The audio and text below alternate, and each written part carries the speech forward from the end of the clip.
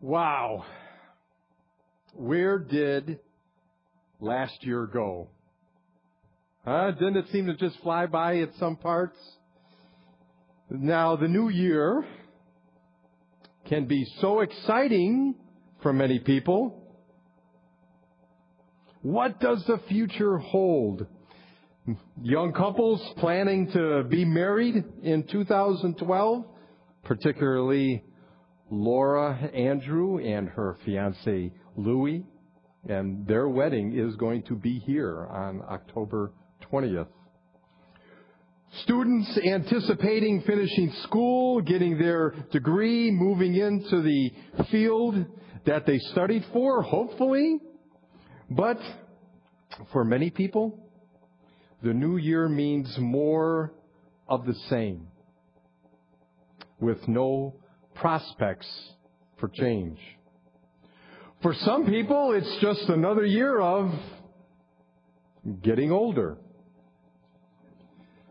Some people can't wait to be 18 years old. Some can't wait to be 21 because they finally have a sense that they're grown up. But those who look at another year as another year of getting older, they look at it as another year of being alone. Another year of the same old thing. But please, I don't want you to go there. Stay away from that kind of thinking because none of us knows what the future holds. We don't know or realize the things that God is up to. And God is always up to something. So today, you have a choice. You can either look back for any reason, look back at the year with disdain, or look for reasons to praise the Lord as we begin 2012. I hope you're going to choose the latter, because we have many reasons to praise Him for, and I'm going to give you 5 from this text. So turn to your Bibles to Psalm 112, and if you're physically able to do it, please stand as I read through it. Psalm 112, please follow along with me. Praise the Lord.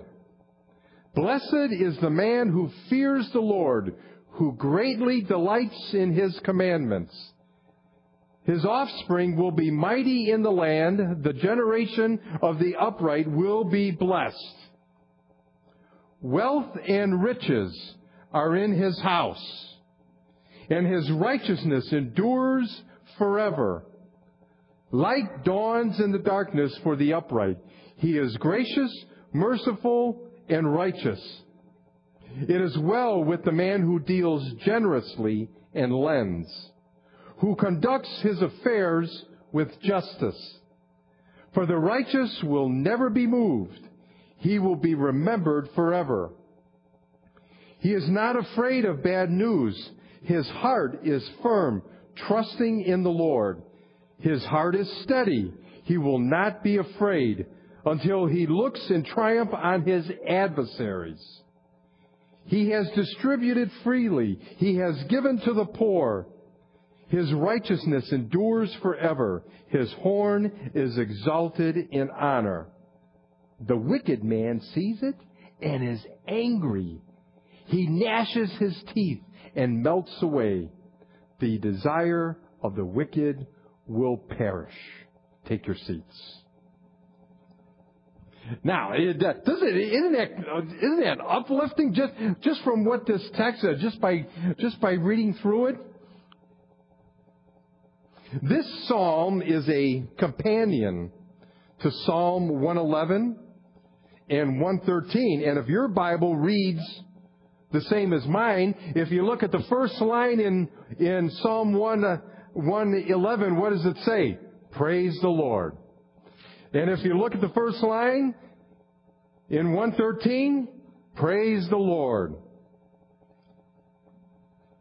The psalmist writes because of God and His character, His wisdom, and how He works in the heart of man. So, if you want to look at your notes there, the first reason to praise the Lord is because, reason number one, God still blesses those who honor Him. Follow with me on your notes there as we read verses 1, 2, 3 all over again. Praise the Lord. Blessed is the man who fears. It means to revere the Lord. Who greatly delights. Someone who takes pleasure in His commandments. His offspring will be mighty in the land. The generation of the upright, which means somebody who is biblical, straightforward, will be blessed. Wealth and riches are in his house, and his righteousness endures, which means to stand, remains forever. Wow. Well, the next thing on your notes there is the fear of the Lord has an awareness of His presence. I put a reference verse in your notes there for you. The fear of the Lord is the beginning of knowledge. Fools despise wisdom and instruction.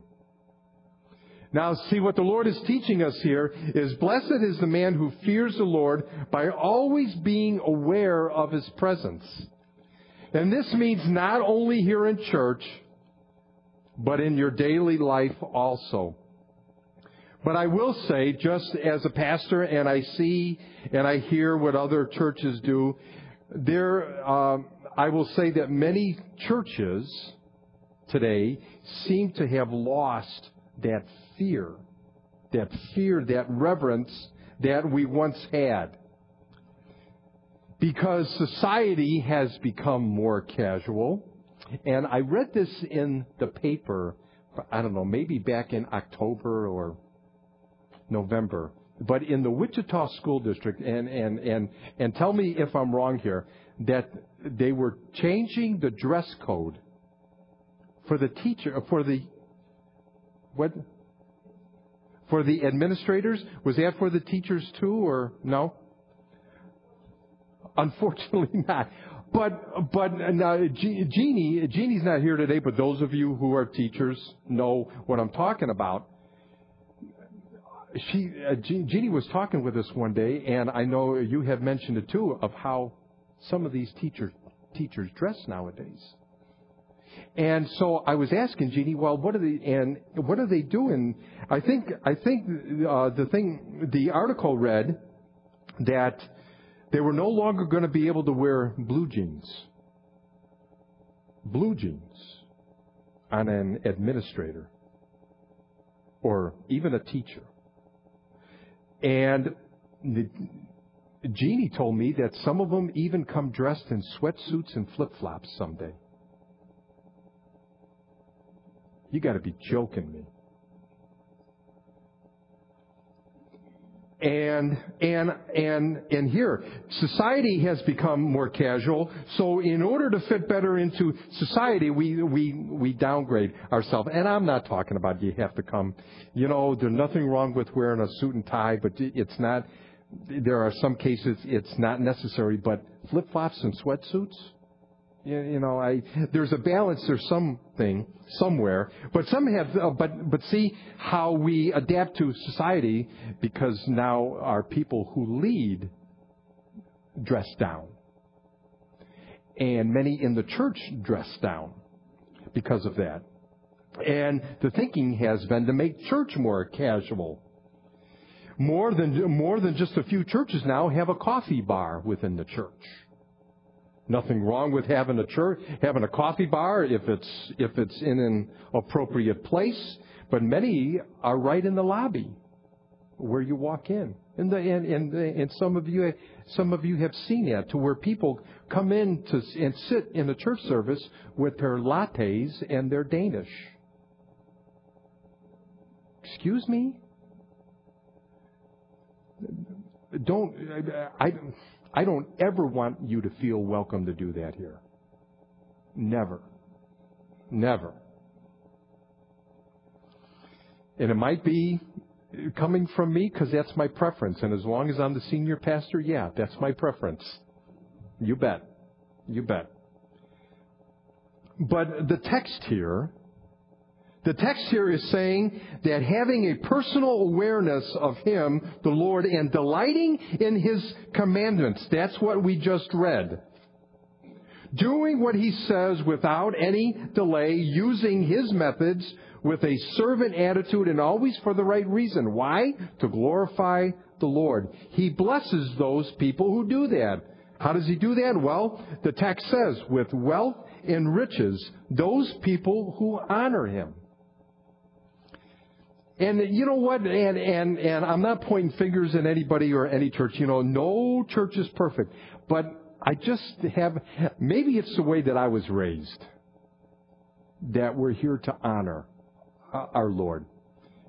And you know what? Many pastors, and I'm not tooting my own horn here, but they won't even wear a tie. You know, and a tie doesn't make you holy and sanctified, but I wear a tie because I'm here to honor my Lord. And, you know, I'm nobody special in doing that, but that's the way that I was raised. But it seems we've lost that reverence.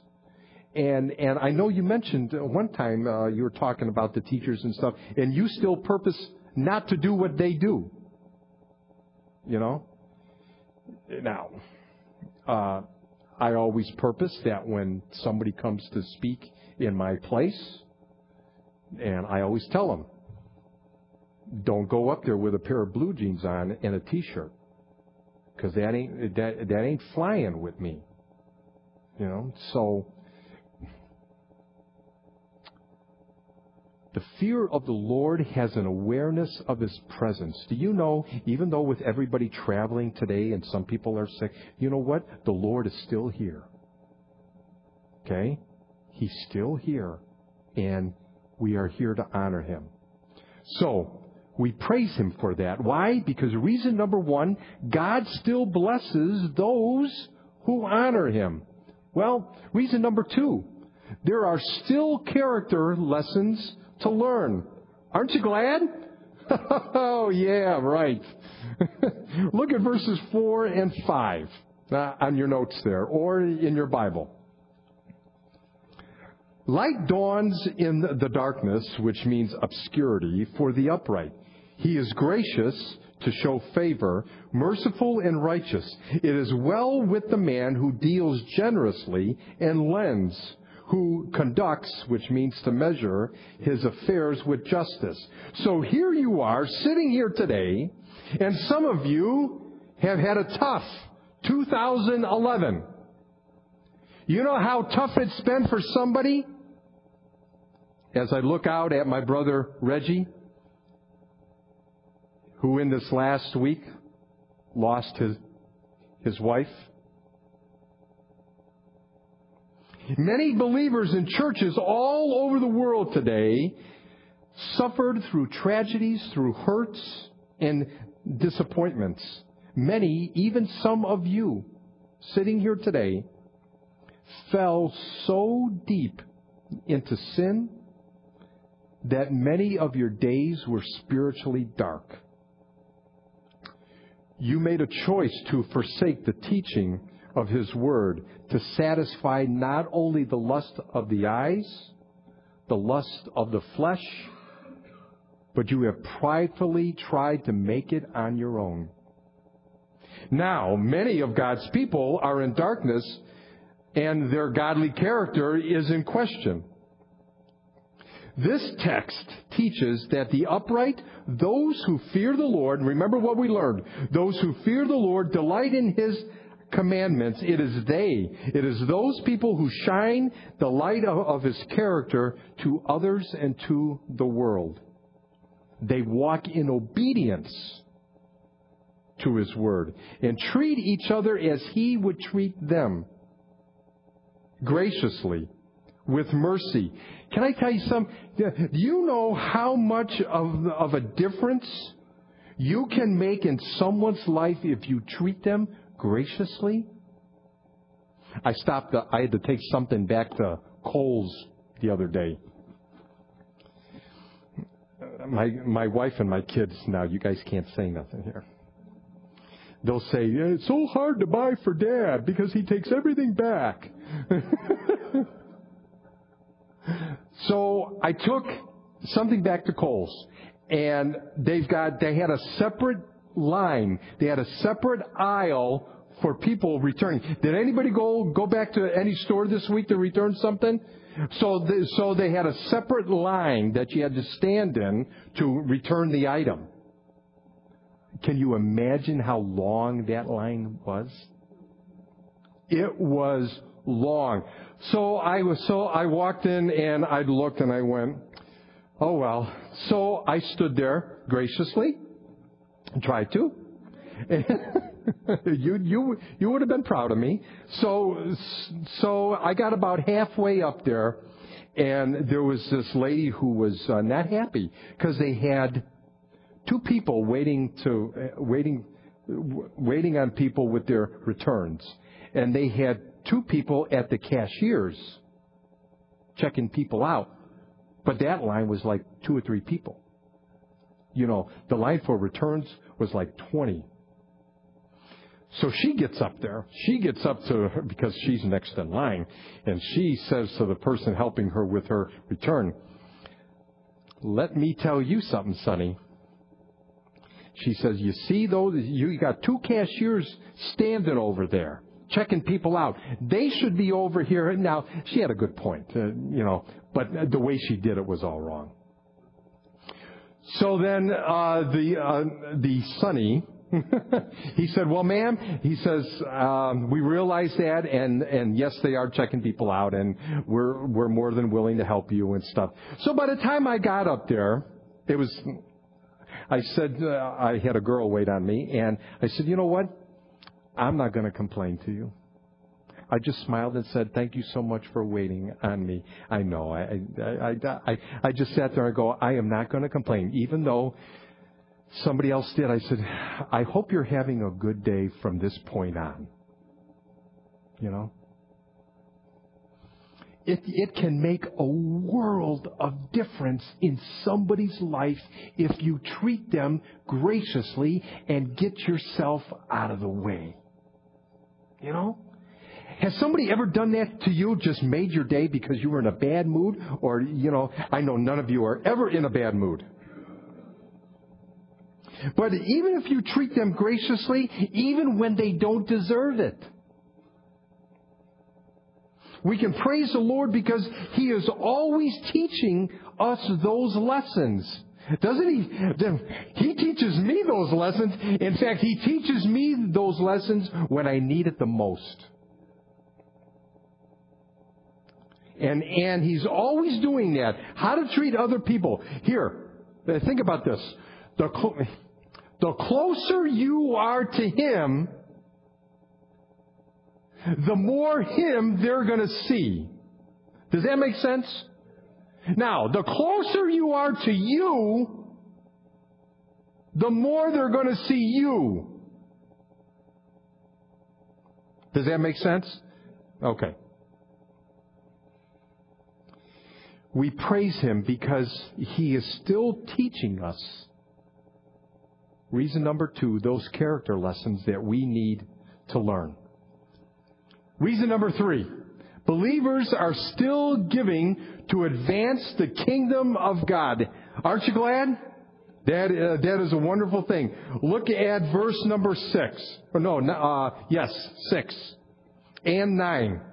It's in your notes there. "For the righteous will never be moved. He will be remembered forever.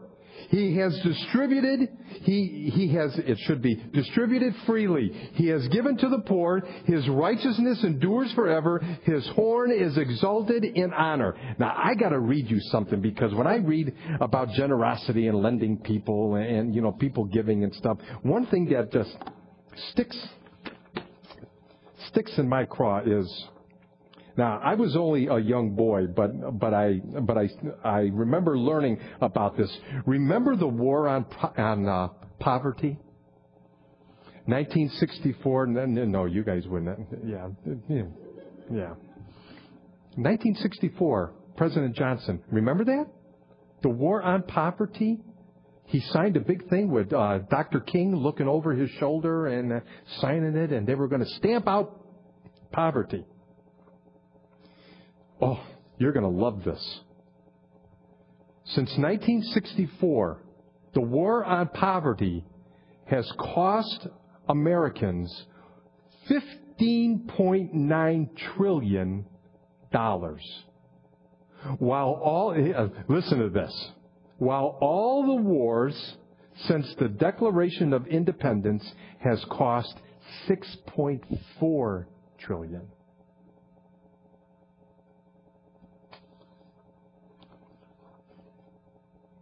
President Obama last year, in 1 year, or his first year in office, threw into the war on poverty $888 billion in 1 year, more than President Bush spent on a war in 7 years. Poverty has declined, but has never been below 10%. $15.9 trillion. Even Franklin Delano Roosevelt, he was the president for that time when this country needed him. Even he warned that welfare programs create dependence. Even him. Think about this. Think about this. Okay? A person who is, because this is the text in verse 6 and verse 9. A person walking uprightly, fearing the Lord, delighting in His commandments, will often look for ways to serve and meet the needs of other people. Some people would wait to be asked. Some people won't give until they're asked. And sometimes they miss out on so many blessings. But we were taught to not only look, but listen. And many years ago, many years ago, back in the 1990s, we were up at Life Action at family camp, and there was a family who was sitting there with us reflecting, and we just were getting to know them, and they were missionaries with Life Action, and Cheryl and I had just talked about, boy, you know what? Now, we were brand new Christians, and boy, you know what? We need to do something as a family to support a missionary. Don't just wait for the church to do it. Don't do that. If you're not supporting a missionary on your own, you need to do that and not wait for the church to do it. So we're sitting there thinking, and Cheryl previously, her and I talked about it. Boy, you know what? As a family, we need to support a missionary. And we were sitting there with this missionary couple from Life Action. And I said, so how's it going? Well, we're really praying about more support. That's all Cheryl and I needed to hear. And how many years for the Rensburgers now have we supported them? Since 1996. You have to not only look, but you have to listen.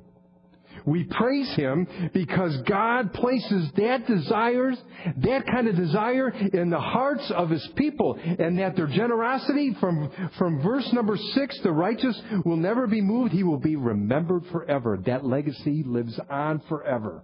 And the Rensburgers, they've always, every time we go back up to Life Action, they always take us out to dinner. They show us around. They graciously kind of dote all over us.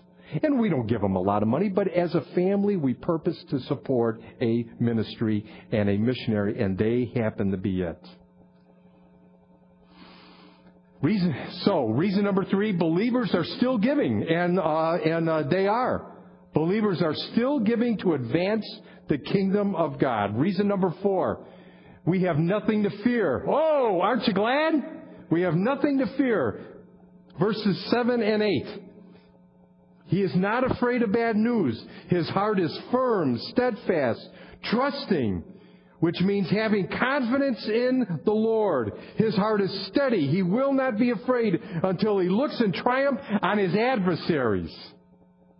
Oh, one thing I still get a chuckle out of, and I don't mean to make anybody mad here, is at this time about 13 years ago, when the clock changed from 1999 to the year 2000. Oh, man, remember that? Oh, we had people putting food away. Man, we had people storing jugs of water in their basements. Man, we had people buying generators. We had people putting faith in the news and even their computers. They even had people moving to compounds with their own generators and with their own food. Oh, come on, you know this. Some of you didn't. Some of you did this stuff, didn't you? Don't say yes. Don't raise your hand. I wouldn't. Some people even said and when they moved to the compounds, they armed themselves with artillery. Because you know what? The Goonies were coming after them. They said that modern technology would be finished. Even cars, even the computer chips on your cars would stop working. And all of our watches that run by a chip would stop working. No more radios. Why? Because all the radios all the new ones are computerized. You know, they've got a chip in them. They've got, electronic. No, gone. No more radio. Anything electronic, boom, gone. Such foolish Americans. Someone who honors the Lord, delights in His commandments, who learns the character lessons that God gives him and lives by them, so much that in the light of the gospel, it lives through them and through them, so much that they are looking and listening for the opportunity to bless someone and share with them the good news. This person has a heart that is firm in the confidence in the Lord. He is always steady, not afraid of what the world or others might say. And I know, and listen, I'm taking nothing away. My grandparents lived through the Depression. I remember going down in the basement of my grandparents' house in the brick bungalow in Chicago and seeing food on shelves because they grew up with nothing. What I'm saying here is something totally different. Why? Because people, especially Christians, were panicking at Y2K. Christians. We praise the Lord because in Him we have nothing to fear. Nothing. Reason number 5. The wicked, this is a good one. The wicked will ultimately perish. Aren't you glad? Amen. Verse 10. The wicked, which means someone who is hostile to God, the wicked man sees it and is angry. He's indignant.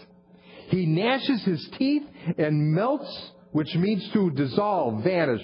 He melts away. The desire of the wicked will perish. I put a verse there, Psalm 37:10. In just a little while the wicked will be no more. Though you look carefully at his place, he will not be there. Now, listen to this. I just want you to picture this. Okay? Get the picture here. Some people purpose in their heart to honor the Lord. Some people purpose in their heart to delight in His commandments. Some people purpose to learn the life lessons that God is teaching them. As they grow, their spiritual character is becoming more and more godly. They're purposing to choose to meet other people's needs without being asked. They walk uprightly, treating others as God would treat them. Not fearing anything, because why? Their confidence is in the Lord. Looks pretty good, huh? The picture here in this last verse is someone who is just hostile to God. And here, the wicked is seeing this happening. It's seeing a godly person delighting in God's commandments, doing whatever God wants them to do on God's timetable, and they hate it. You ever run into those people? Oh, they can't stand you. Because they see how you live and what your principles are. But we can praise the Lord. Why? Because those wicked people, the ones who purposely do evil and make life miserable. Did you see the newspaper the other day about that commentator that came out against Tebow? The quarterback for Denver Broncos? He said some horrible things on Twitter about God. He even cussed at God. You know what? We praise the Lord because those who are wicked, who purpose to do evil and make our lives miserable, those people are going to fade away. That's what the text says. So now, you've got 5 reasons to praise the Lord as the new year begins. And the Lord is still on His throne in heaven, ladies and gentlemen, working out His plan to completion. Aren't you glad? Amen. Let's pray. Heavenly Father, we come before you. Oh, we praise you, Lord. We praise you for who you are and everything you're doing in our lives, Lord. We praise you. We praise you, Lord, because you bless those who honor you. Lord, we thank you for that. We thank you so much. Lord, we praise you because you keep teaching us character lessons, even the ones, we don't want. Lord, we praise you, Lord, because believers, your children, are still giving to advance the kingdom of God. Lord, we praise you because we have nothing to fear. And Lord, we praise you because the wicked will ultimately perish. Lord, we thank you for everything you do for us. You are most gracious and kind. And Lord, I pray for each and every person here that they would look upon this year, this new year, with anticipation of what mighty works you are going to do, not only within our country, but within their own lives. And Lord, may you receive all the glory for that forever and ever. Amen. Lord, may you receive all the glory for that forever and ever. Amen. Lord, may you receive all the glory for that forever.